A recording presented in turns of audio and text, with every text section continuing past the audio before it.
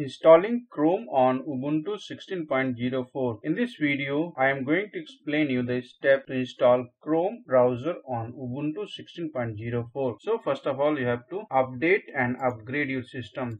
So sudo apt-get update, and it's going to download the updates on your computer. So it is updated, and then you should also upgrade. So I already upgraded this box, so I'm not going to upgrade it now. So you should upgrade. Actually, there is a command to download the Chrome latest version, so we'll be using the wget, and it's going to download the latest Chrome installer.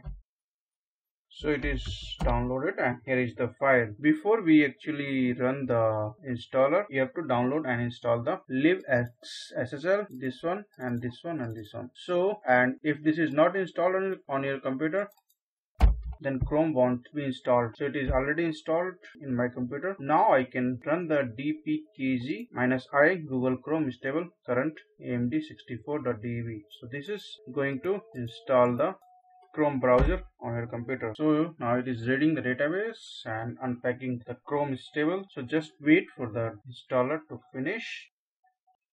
Yeah, it is installed, and now we can search the Chrome here, CHROME, and here it is showing the Chrome. So Chrome browser is installed on the Ubuntu 16.04. Thanks for watching the video and subscribe our channel.